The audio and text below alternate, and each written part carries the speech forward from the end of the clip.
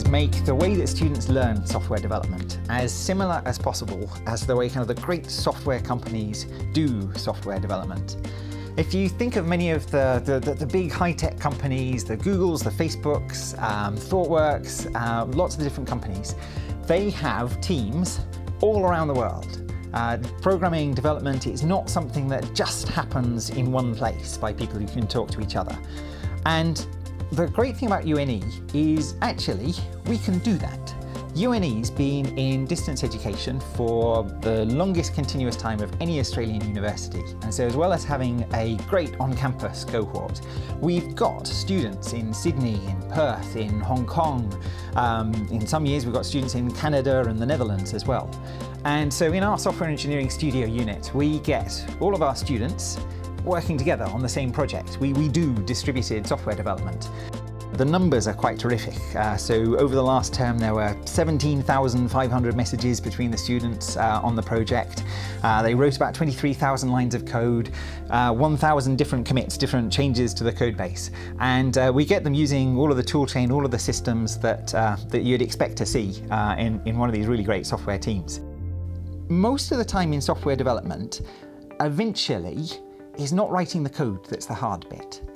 It's very often the human aspect. What should this thing do? How can we design this to solve a problem for someone?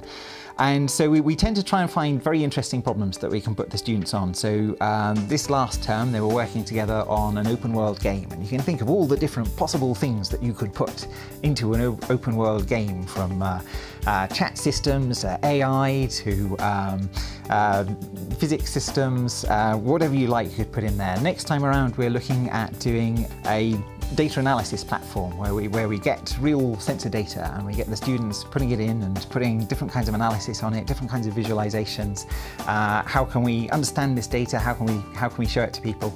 And really from very early in students' careers, getting them to kind of think about the end product, and that what we're doing isn't just a technical task, it's a design task, it's a collaborative task, and there's people, not just coding computers, involved in this.